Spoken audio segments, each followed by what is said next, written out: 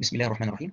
We have two integrals, a single integral that we evaluate and a double integral to be expressed as a function of two parameters, n, which is a positive integer, and s, a complex number with a real part that is strictly positive. Let's start with the single integral. We have integral x from 0 to 1 log 1 minus x. The square of log 1 plus x, this product of logarithms, is divided by x. If alpha is log 1 minus x, beta is log 1 plus x, what we have in the numerator is alpha beta squared. The trick here is that we will try to represent alpha beta squared in another way that facilitates the evaluation of the integral. Note that alpha beta squared appears in the expansion of alpha plus beta cubed or alpha minus beta cubed. Alpha plus beta cubed is alpha cubed plus 3 alpha squared beta plus 3 alpha beta squared plus beta cubed. Alpha minus beta cubed is alpha cubed minus 3 alpha squared beta plus 3 alpha beta squared minus beta cubed. If we add, these terms go away, we obtain that the sum of the two cubes is 2 alpha cubed plus 6 alpha beta squared. So alpha beta squared, if multiplied by 6, is equal to alpha plus beta cubed plus alpha minus beta cubed minus 2 alpha cubed. If we add alpha and beta, we get log 1 minus x times 1 plus x. That's log 1 minus x squared. Alpha minus beta is log 1 minus x over 1 plus x. If our integral of interest is omega, 6 omega is the integral x from 0 to 1, the cube of log 1 minus x squared divided by x, plus the integral x from 0 to 1, the cube of log 1 minus x over 1 plus x divided by x, minus 2 integral x from 0 to 1, the cube of log 1 minus x divided by x. Let's handle these two integrals together. I wrote this integral using the dummy variable of integration y. If we do the change of variables, y squared is equal to x, then y is equal to x to the power 1 over 2. When x is 0, y is 0. When x is 1, y is 1. Log 1 minus y squared is log 1 minus x. This y in the denominator is x to the 1/2, and dy is 1/2 x to the minus 1/2 dx. This integral here is 1/2 integral x from 0 to 1, the cube of log 1 minus x divided by x. This is exactly like the second integral, except that we have minus 2 here. The two integrals can be combined as minus 3 over 2 integral x from 0 to 1 log 1 minus x cubed divided by x. If we change x to 1 minus x, the integrand becomes log x cubed divided by 1 minus x. X is between 0 and 1. We can use the expansion that 1 over 1 minus x is summation j from 0 to infinity x to the j. Let's integrate this series term by term. 6 omega is equal to minus 3 over 2 summation j from 0 to infinity integral x from 0 to 1 x to the j times log x cubed. We can evaluate this general form in which x is raised to a real number greater than minus 1, and log x is raised to the power p, a positive real number. Let's use the substitution x equal to e to the minus w over a plus 1. When x tends to 0 from above, w tends to plus infinity. When x is 1, w is 0. dx is minus 1 over a plus 1, the exponential dw. We can use the minus sign to have the integration limits from 0 to infinity. This is dx without the minus sign. X to the a is e to the minus aw over a plus 1. Log x to the b is minus w over a plus 1 to the power p. We can combine the two exponentials as e to the minus w. We can take minus 1 over a plus 1 to the power b outside the integral. This integral here is gamma of b plus 1. We are interested in the special case in which b is equal to 3 and a is equal to j. We have minus 1 to the power 3, that's minus 1. Gamma of 4, which is 3 factorial, which is 6. In the denominator, we have j plus 1 to the power 4. We got minus 6 times minus 3 over 2. This is 9. Summation j from 0 to infinity, 1 over j plus 1 to the power 4. That's zeta of 4, which is pi to the power 4 over 90.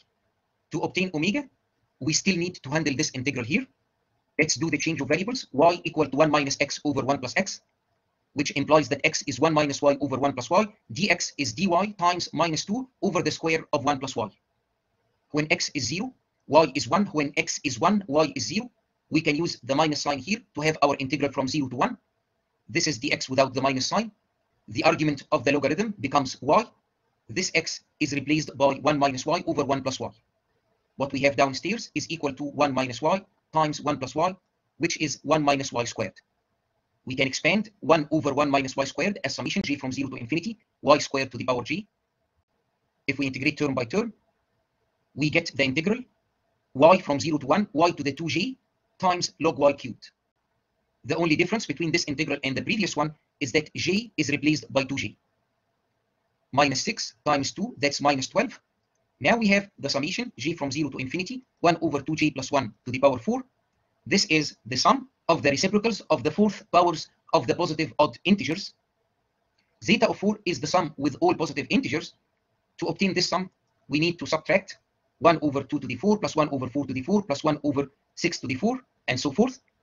We can take 1 over 16 as a common factor, and we end up with zeta of 4. This summation here is equal to 15 over 16 zeta of 4. Multiplying by minus 12, we get minus 45 over 4 zeta of 4. 6 omega is 9 zeta of 4 minus 45 over 4 zeta of 4. We divide by 6 to obtain omega.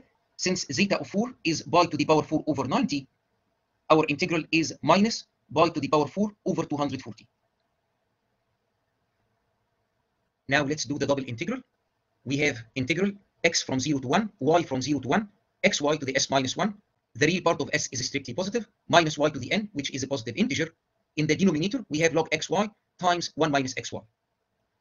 Let's start by changing the variable x to the variable t. X is equal to t over y. T is equal to xy. When x is 0, t is 0. When x is equal to 1, t is equal to y. Every xy is replaced by t. Our variables of integration are y and t.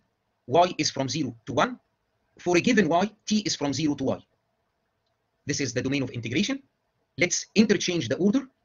T is from 0 to 1. If we fix t, y is from t to 1. Integral of 1 over y is log y. When we use the limits of integration, we get minus log t. The integral of y to the n minus 1 is 1 over n y to the n. When we use the limits of integration, we get 1 minus t to the n, all divided by n. We can use this minus sign here to write this term as t to the n minus 1 over n. We have log t and 1 minus t.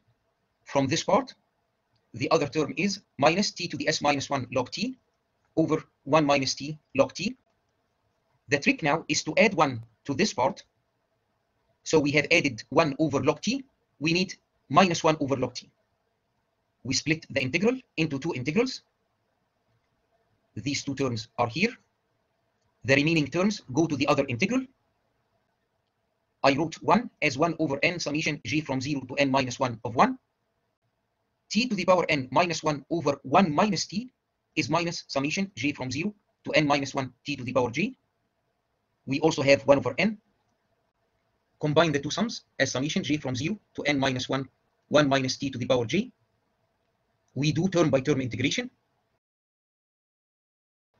In the first integral, we use the substitution u equal to minus log t. As t tends to 0 from above, u tends to plus infinity. If t is 1, u is 0. T is e to the minus u. dt is minus e to the minus u du. We can use the minus sign to have our integral from 0 to infinity. 1 over log t becomes minus 1 over u. 1 minus t is 1 minus e to the minus u. Lastly, t to the s minus 1 becomes e to the minus u times s minus 1.